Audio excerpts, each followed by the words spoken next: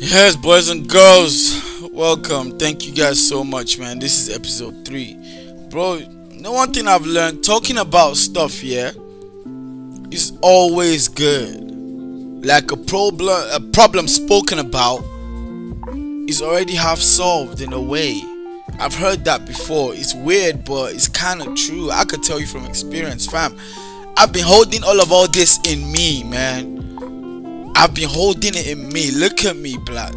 Look at me. My mom always tells me when we're on the phone, say, son, you always look better, man. What's going on with you? How do you think that makes me feel, blood?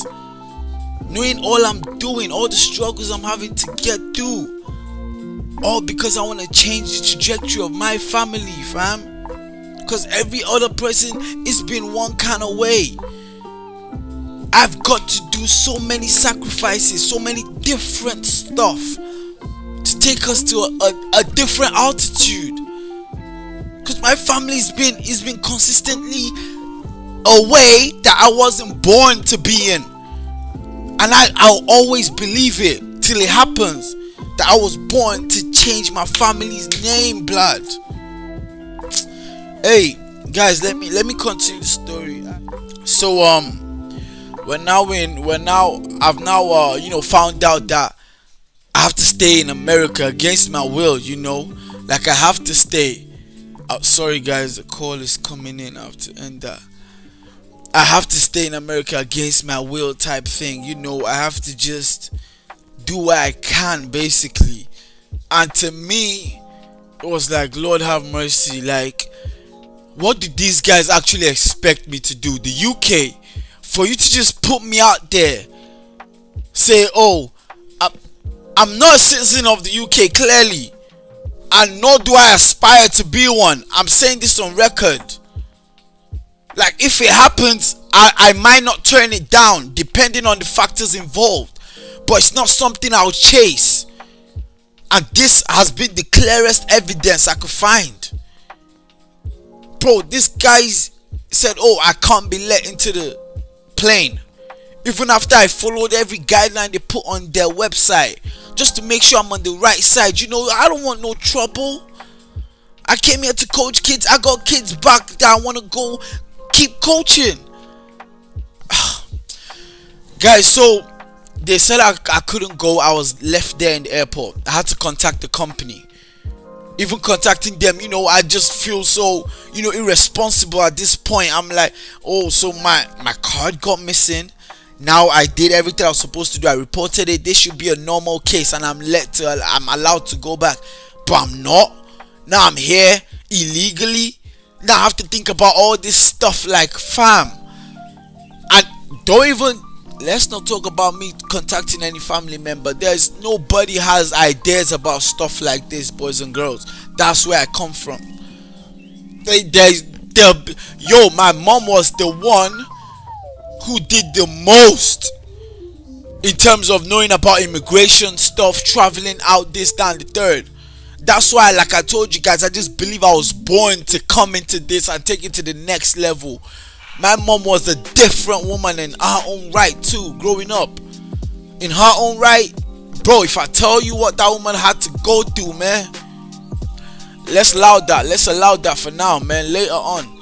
But yeah, so now I'm left in this country. I've told the company, they're trying to figure out how they can help me. Long story short, they book a hotel for me, like, for a week. It's called, what's it called? It's in Atlanta, and I have it on my phone. They're green like this. The Express. It's not Express. It's something else. But yeah, it's a calm hotel though. It's like a motel. Let me put it like that. A motel. Nothing extravagant. It's just cool. And I was like, okay, at least they're offering to help. A week. For me to, I kept on calling the embassy, exchanging emails. What is going on? When can I leave? Like, talk to me. I'm out here, no family, in Atlanta. Bro, and obviously you can imagine how my mom was. Kind of panicking. Her son is out there doing a, fam, looking back at it, our life story of my family, yeah, we're always meant to live this kind of wild life. To be fair, to change the family name, bro, let me just put this in there, yeah. Since dad went away, my bro's been in one country, my mom in one country, I in one country. We've never been in the same place. I'm talking over 4 years ago. We've had to figure life out in our different places. It's cool though, because I have that vision that someday we'll all be back together in a place, happy, looking back at all this like, yo, it's cool. So now the company helps me, yeah. They find a place, I'm staying there for a week, I'm trying to figure it out, bro. I'm talking to them day in day out, and one thing we came up with was they offered the opportunity for me to just continue coaching with them for the time being. So I can at least, you know, I wasn't gonna get paid because, you know, they were paying for my hotel stuff, and I understood it. It's fine, to be fair. Like, I appreciated the effort they were at least putting to, you know, get me in a place and whatnot. So it was cool. I enjoy coaching this thing, so paying me or not paying me didn't really bother me, to be fair. I enjoyed it. So now I moved to South Carolina, because from Atlanta to South Carolina, 1 hour trip. It took me and the lady who helped me to go. She works for the company. We went there. I met this new set of boys, new set of coaches who were still coaching, because everyone went home at different times. So these guys were still coaching. They were gonna go home later on though. So we're coaching, everything was fine, not too bad. And next thing you know, those guys had to go. Then I had to move again, because the governments they hadn't solved the situation. So I still had to, you know, try and still stay. So I was at another home now, another family in North Carolina with this set of guys, and these were the last set to leave. Like, anyone else was gonna stay in America, probably had, you know, the visa and rights to stay and continue coaching, but these were the last set of guys. Now this was North Carolina. So I moved there with these guys. It was a guy and a girl. Amazing experience. I loved it. The family, brilliant. Real life experience, you know, not all gold, but it was amazing. I always take the positives, like I said, boys and girls. So it's cool. Next thing you know, now I have to go back to Atlanta, because these guys realized even till now no one's replying me. The embassy and the UK and the US, the immigration places, they're all just giving me all these generic replies. Oh, we've sent the situation to a you know, a higher level for them to look into it. And I'm like, boy, Lord, what is really going on? Every human authority I could put my trust to are quintessentially leaving me to dry, leaving me alone. They're doing, I'm clearly not as important, bro, and I understood that. So now I'm waiting for solutions that really seem delusional at this point. Like, it's like I'm waiting on nothing, because it's clear that these guys are just replying me just so they can, you know, on their end, at least they saw the situation and they tried, you know. And for me, it's like, what am I supposed to do? I've got my masters waiting for me in the UK. I spoke to even my university at this point, because I had to get them involved. I'm like, what's going on?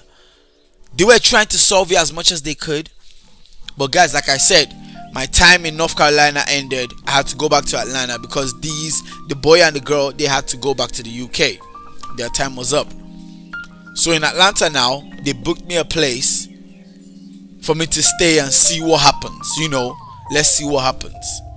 Okay, this was the time they booked the week-long stay. The first time I told you a week, it wasn't a week, it was like a couple days after the whole airport thing, so I can at least then move on to South Carolina. You know, the next plan was for me to move, so I didn't really stay a week. I just stayed a couple days and whatnot. So this time when I came back from North Carolina, after, you know, South, then we moved to North. Now the people from North, they have to go back to England, the coaches. So now I have to go back to Atlanta now, to the base, the headquarters of the company.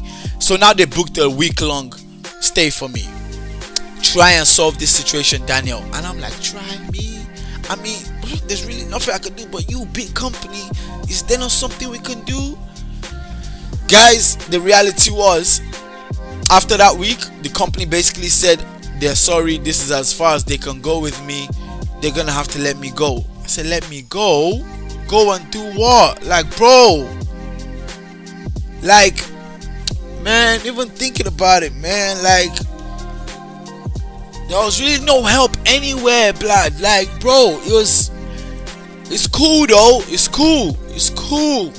It's life, man. Everything happens for a reason, and it's all happened so I could tell y'all this, so someone could know, bro. No matter what you're going through, it's because the devil knows, blood. If he lets you go, where you can get to, blood, girl, where you can go. That's why the devil be afflicting you with all this stuff. It's a lot, and that's why in the midst of all this trouble, God still finds a way to find some help for me, man. That's why it's crazy. Let me just say this before I end this here, because we're already in 11 minutes, man. I don't want to keep you guys here for too long. But after this is when I birthed my first YouTube channel, because this is my second one here, boys and girls, believe it or not. When I birthed my first one, I actually grew it to a good amount. Although I wasn't monetized yet, I was just happy that at least I could grow it. People were connecting, you know. But yeah, it's cool though.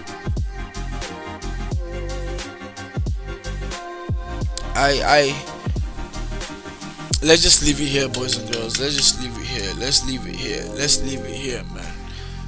Where we're at now, the company did the best they could. Took me to North and South Carolina. I'm back in Atlanta now. 1 week has gone by. They said they could help. They tried to help.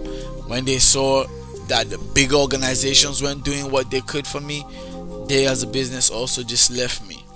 So now every authority I put that trust in has basically left me. Every human help, basically. So at this point, I had to let go and let God. Have a lovely day, boys and girls. Have a lovely day. Take care of yourself, and remember, stay true to yourself. Thank you guys so much for the subscribers, man. Love. Toodles.